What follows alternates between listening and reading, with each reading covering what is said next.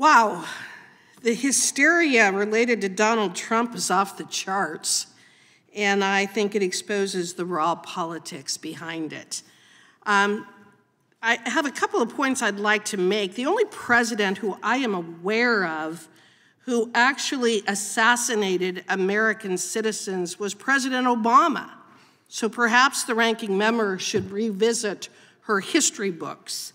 I have an article here from the ACLU stating the ACLU and CCR have filed a lawsuit challenging the government's targeted killing of 3 U.S. citizens in drone strikes far from any armed conflict zone.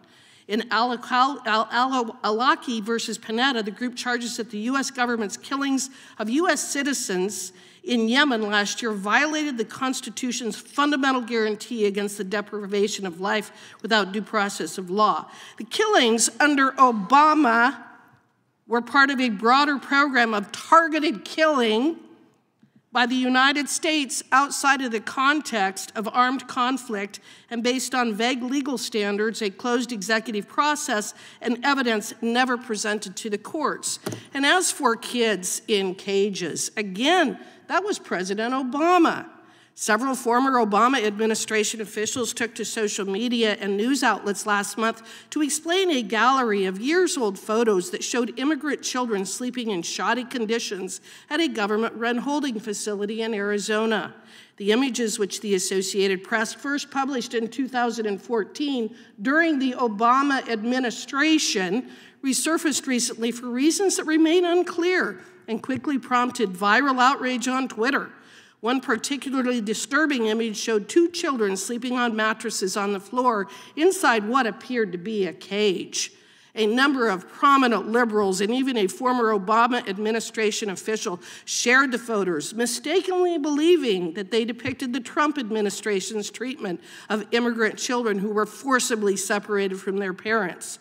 John Favreau, who worked as a speechwriter for former President Barack Obama, tweeted, "This is happening right now, and the only debate that matters is how we force our government to get these kids back to their families as fast as humanly possible." Favreau said he later deleted the tweet after social media users pointed out that the photos were taken during the Obama administration. So, I think it's important to correct the record as to actually who assassinated American citizens, being President Obama, and it being President Obama who kept kids in cages.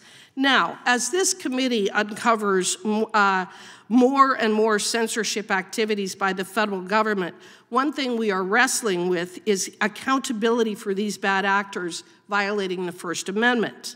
They are already not elected by the citizens, so don't have to answer to the electorate, and certain accountability statutes, such as 42 U.S.C. Section 1983, only apply to state employees, which is why Mr. Bishop and I have introduced the Censorship Accountability Act to actually hold federal employees personally liable for violating the First Amendment of American citizens.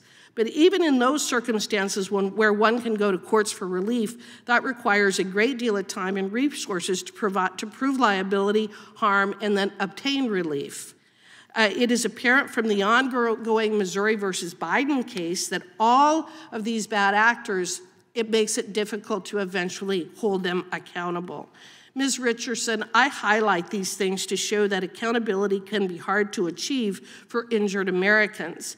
Do you think this could be further exacerbated if certain activities that facilitate censorship are increasingly done by AI systems rather than government employees?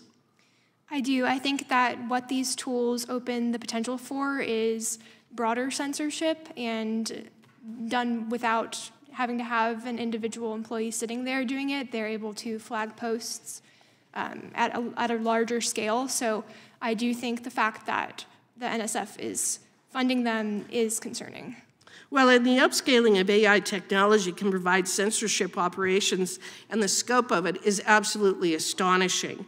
For example, in its pitch to the NSF, Meaden stated that it was using AI to monitor 750,000 blogs and media articles daily, as well as to mine data from the major social media platforms. That just gives you an idea of the absolute scope of what AI could do for violating people's First Amendment rights. In your testimony, Ms. Richardson, you outlined in great detail the number of grants, the large sums, and the various number of partners that the federal dollars are going to censor American citizens in violation of the First Amendment. What can the proliferation of this type of technology do to the censorship industrial complex, which has already been uncovered, if it is not properly overseen for beneficial development? Well, I think what we've seen through, as you just brought up, the Missouri v. Biden case and Twitter files and many other aspects, is this increasing involvement of the federal government with private parties in order to censor speech. And this is just another example of that. The federal government funding universities, funding companies to develop these tools that allow censorship at a broader scale. Thank you, and I yield back. Gentlelady yields back.